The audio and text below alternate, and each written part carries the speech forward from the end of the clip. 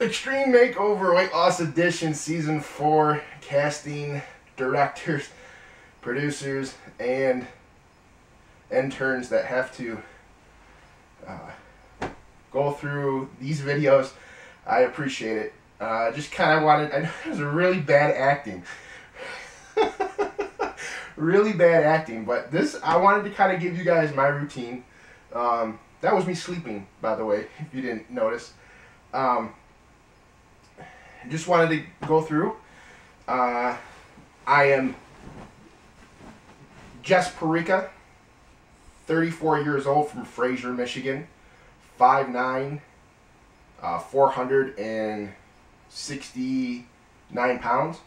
So after I get up, it's been a routine for me each morning to step on the scale, as I'm pretty, usually most of the time addicted to the scale. Let's see what it says this morning. Hello. It's Franny. I love how it talks to me. I was 523 pounds after last year's audition. I had actually gained weight. 469.8 pounds. So 469.8 as of today. So I've lost about 60 pounds since last year's season 3's audition. So guys, I'm not gonna show you the exact act of going to the bathroom, but I am going to explain myself in some pretty detail.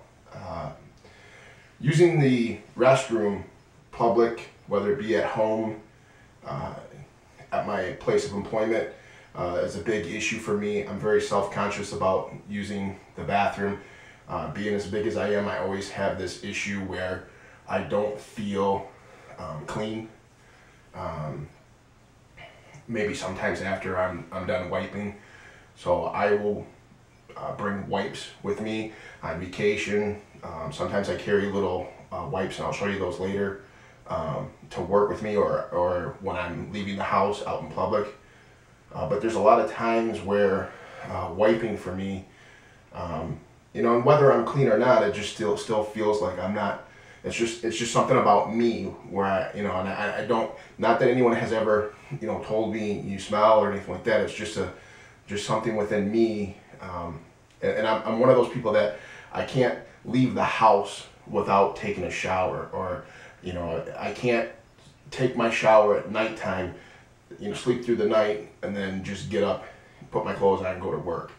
So wiping for me is also an issue. When we first moved into this house from the last house had some bracing for me that I could put my arm on, because as gross as this may sound, just because it is easier for me, I have to actually go underneath and almost, and I think that's another reason why I don't feel, comfortable or feel like I'm clean, because I almost have to wipe back to front just to get, clean.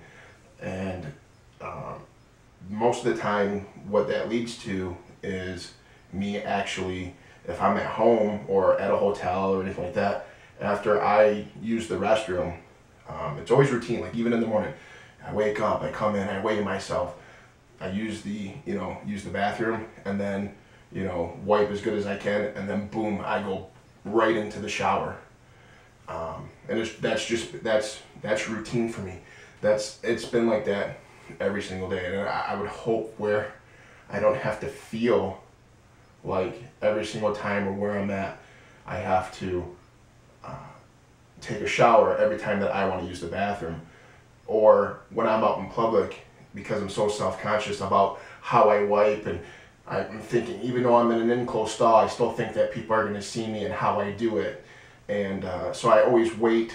I only use the handicap stalls. If the handicap stall is used at the moment, I book out and try to find another bathroom at work.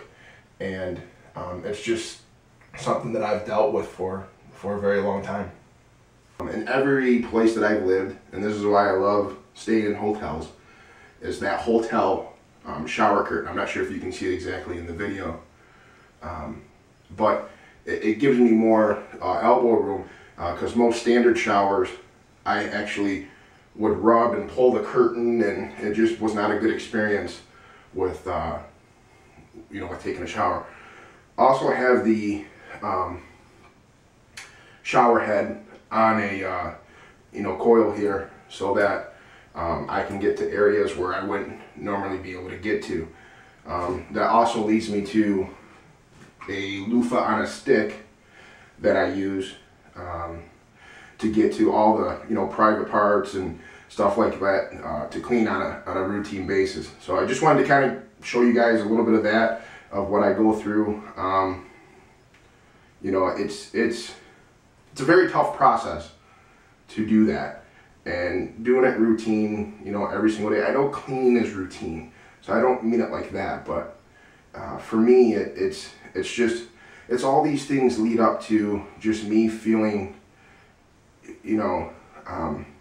I just get down on myself about it. It's like, to me, it's been normal, but it's not supposed to be normal. The everyday routine that I go through is not normal for the average, for normal, most normal human beings. They don't realize what someone like me, obese person, has to go through each and every day of their lives. Wanted to show you guys the wipes that I use on a daily routine. They're just normal moist wipes that you can get from like a Walmart, and this is what fulfills that that need for me to somewhat feel cleaner about myself after I use the restroom. And this is something that, I don't know if you guys go back and look at last year. I didn't really touch on this, I kind of left this to myself, but because I get angry and emotional about this all at the same time, because I feel that this isn't. You're gonna hear me say a lot that it isn't normal, and because I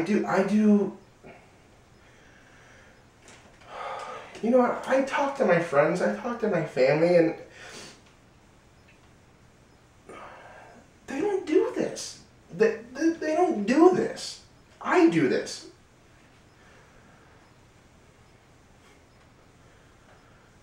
I have to do this. I don't have to. I can. This can all be fixed. I truly believe that. With a lot of hard work and dedication, I can get to a point to where I can use these, but I don't have to rely on these. And that's where I want to get to. Just show you, because this is what happens routine here at home. I'll look in the fridge. We need to go grocery shopping, so I know there's nothing in the fridge for me at this point in time to make for breakfast. So that's when it leads to this brown cabinet here. This brown cabinet is where I say the goodies are. That's where all the bad stuff is. So I'm going to go in here, see what I can find. And right off the bat, the thing that sticks out to me, which is one of my favorite things, is brown sugar and cinnamon Pop-Tarts. So, and the funny thing about this, guys, is I'll eat this, and then if I still go to work, sometimes, and don't feel like I'm full, or I happen to just, I may still stop in to the sundry shop. A lot of times, a lot of times I pass by this cabinet just out of sheer instinct, because my day is so routine in the morning that I book on out of here right at around 6:05 after my mother-in-law comes and picks up my daughter. So, but this is good stuff. I'm not gonna lie to you. But this is routine. This is what I do. This is what I eat. And I don't even warm them up. I don't know if you guys eat Pop-Tarts warmed up or not, but I don't even warm them up. I just do like this.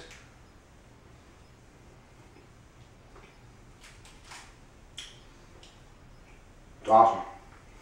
It's awesome.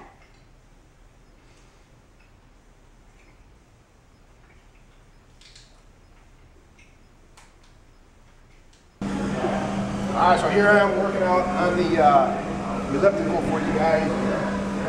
This is something that I usually, this is my go-to machine when I come to the gym. So I just wanted to give you guys an idea of what I do in my workouts here at the gym.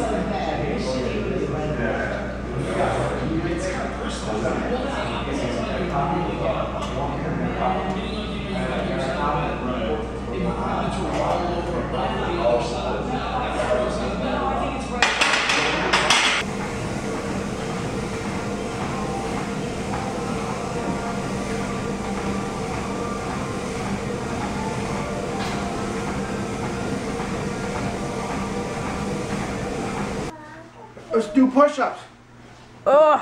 1. Do push-ups with 2. Daddy. Okay, do push-ups. Daddy. Okay, go. 1, 2, 2, 3, 3, 4. You can 5. do it. Come on, Shelby. 6. You can do it, Daddy. 7. Come on, let's do it. Almost done. 8. Can you do 2 more? Huh?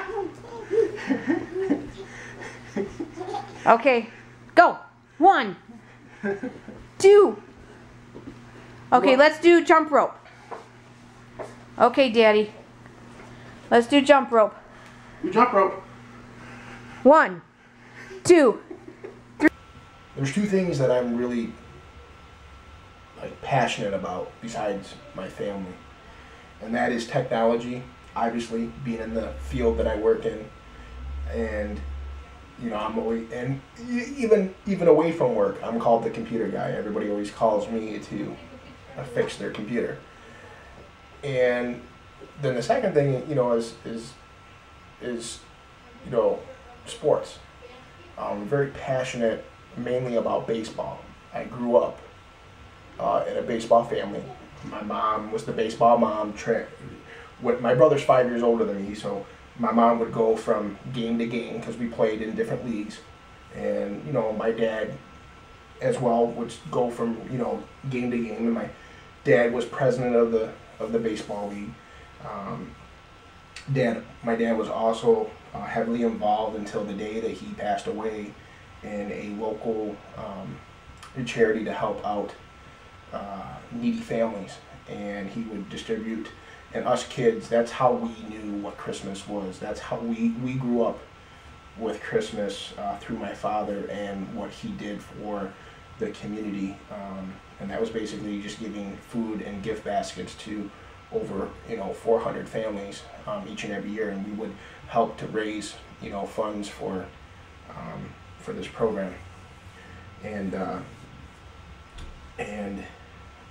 I have not stepped on a baseball field. I don't even know if I've played catch in probably 15 years. I mean, I played organized baseball up until I was 19 years old, and I haven't played since, and it kills me. I had goals of signing up for this summer's softball team at my work, and it just didn't happen. You know, I don't. I mentally, and I think I can, and I want to try, but I'm scared all at the same time. And I think if I, you know, like, one of my things is like that 6-month milestone, or a milestone for me would be getting to play baseball. And I'm passionate about the Detroit Tigers too. So one of my goals when I do get and drop the weight off is I am going to sign myself up for the Detroit Tigers have a fantasy baseball camp, and you get to wear the uniform. You know, you get to play either in Florida, or they have it here in Detroit as well. And that's something that I'm shooting for. I really want to do that. I want to sign myself up for that, and you know, and be able to do that. Be able to play baseball again. Be able to just hear the ball off the bat. Get the dust in my face. And put the uniform on, button it up, just everything that I remember doing when I was a kid, and it's because of my weight, it's been all lost. I also use somewhat technology. It's no real big name brand type stuff, but you know, I use just a regular watch heart rate monitor, and I've had trouble trying to buy the more expensive because I don't know enough about it, and actually finding the heart rate monitors across my chest. I have talked with a few of my friends in the weight loss community. I guess you can double up on the bands or whatever to make it work, so I've not actually tried that yet. And then one of the things that I absolutely love, and I've gone through 2 of them now because I lost the first one, I've actually washed this thing on a few occasions, and it still ticks, it still gets a heartbeat, and that is my Fitbit. And I wear this each and every day, and I shoot my goal, being as big as I am, and I think it's a pretty big goal being as big as I am. I try to shoot for 10,000 steps, and I walk a ton at work. My building at work is a 1/4 mile from one end to the other. So if I got to go from one to the other, that's a 1/2 mile just right there. I do that often. If I can't fix the issue at work remotely, I have to actually walk to the user's computer. So this thing is my little buddy, and I wear it and take it wherever I go. This accounts for a lot of my recent success, and I just want to continue it. I want to continue it. I want to go hardcore with this. That's my message. Is I really, really, really want to just go dive in head first and take on this this transformation. Like I want to do it big. Let's just say that. Whoa.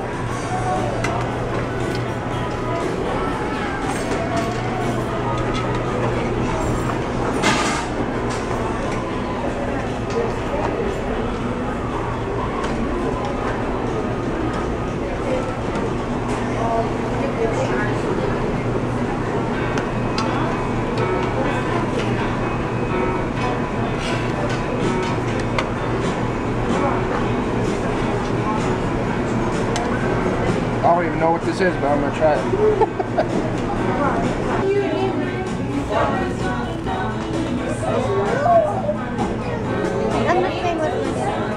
What's that noise? What's that?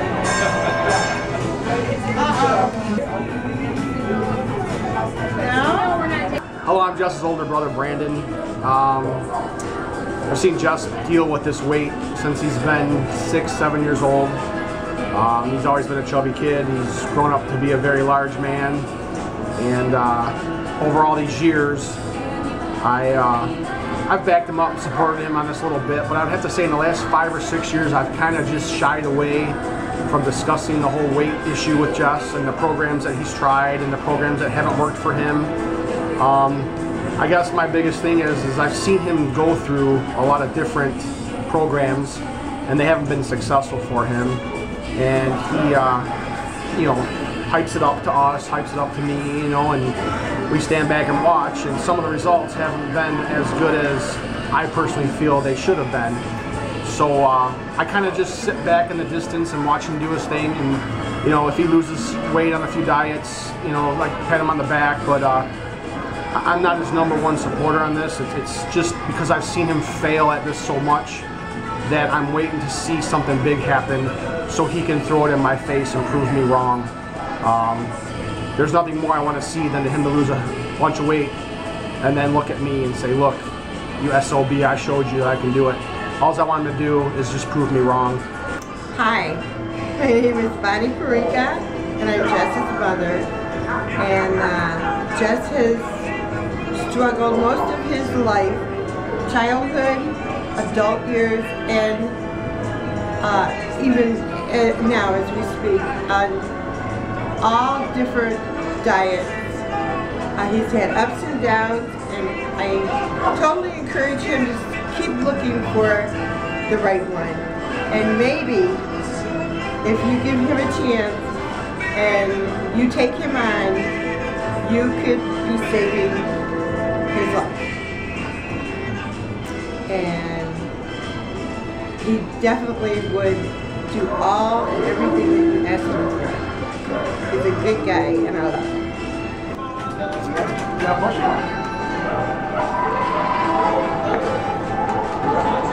Almost. What else you want to play?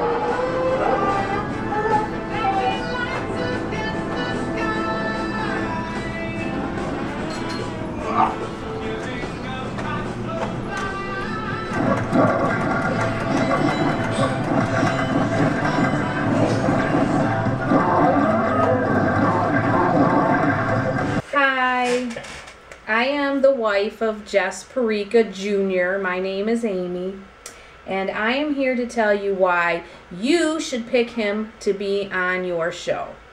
He really needs to lose a lot of weight, not only for the health of it, because obviously losing a lot of weight is a healthier way of living.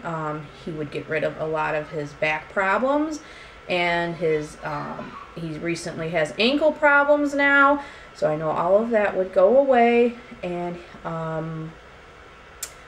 but the main reason why he needs to lose weight is for our children. We have a 2.5-year-old daughter and one on the way, and he needs to lose this weight so he can be here for his children. I want them to have a father who is a role model, and who I want them to look at him as their hero. He needs to show them how to live a healthy lifestyle, and I want him to live a long life so he can see them grow up and graduate high school and college, I hope, and get married and hopefully have children of their own. And with the way he's living his life now, I will be a widow with 2 young kids soon, I believe.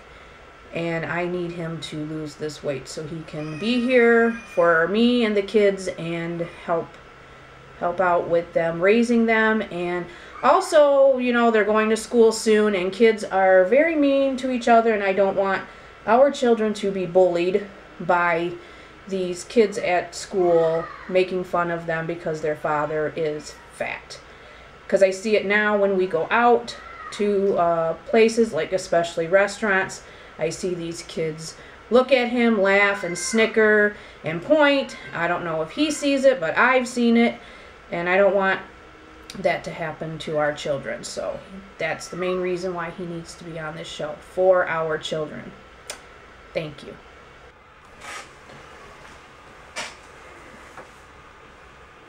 What's up, guys? I wanted to come on real quick, you know, because I had some thoughts going on in my head, and I thought that I should share them with you guys.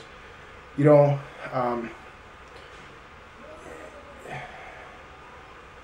there comes a point in time where you just don't have any excuses anymore. You just gotta put in the hard work to get what you just gotta do. Work. You know, you gotta man up, and I think I need to man up and be the father and the husband that I'm supposed to be. And I think that's where, you know, this show really ties into me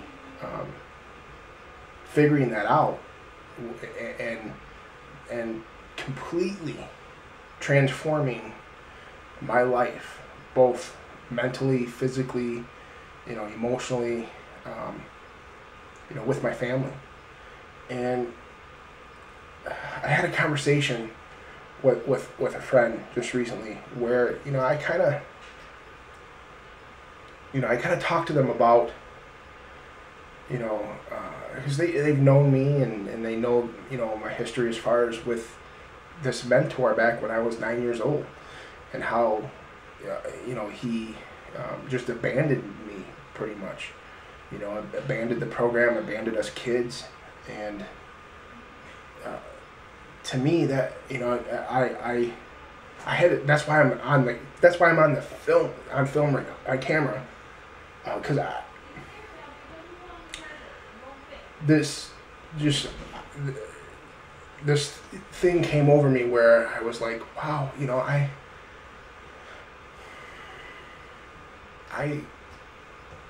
abandoned everything. You know, that's what I feel like right now. And I don't want to feel like this anymore. I feel like I'm abandoning my family. It's like I'm falling down the same path, the same habits. And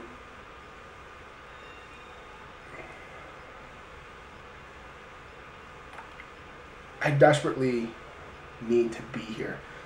And I desperately am fearing that 6 months from now, when I'm supposed to meet my new baby, that something might happen to me.